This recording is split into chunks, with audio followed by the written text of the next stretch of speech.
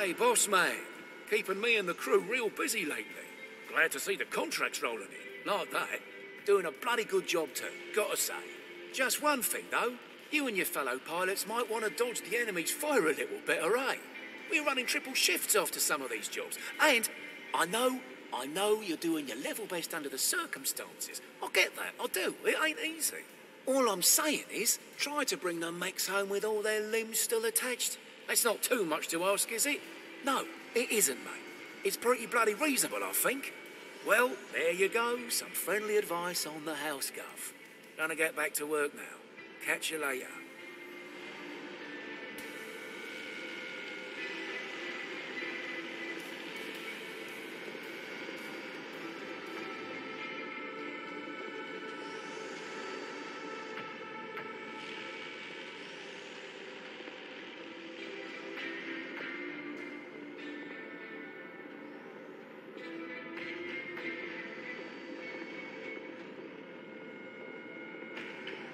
Hey, Commander.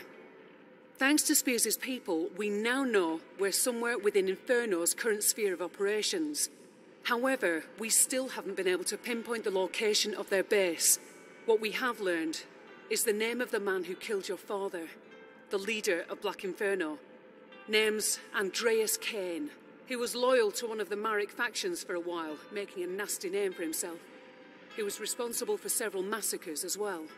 Of course, that was before he struck out on his own and set up shop as a mercenary. After that, his trail runs cold.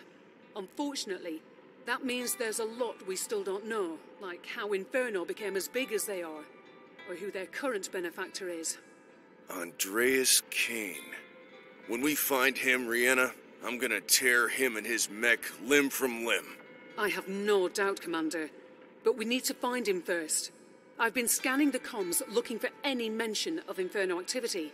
Not 10 minutes ago, I picked up a distress call from a nearby port city. They have come under successive attacks by a mercenary group and are asking for immediate help. Sound familiar? Sure does. The distress call had this image embedded in the transmission.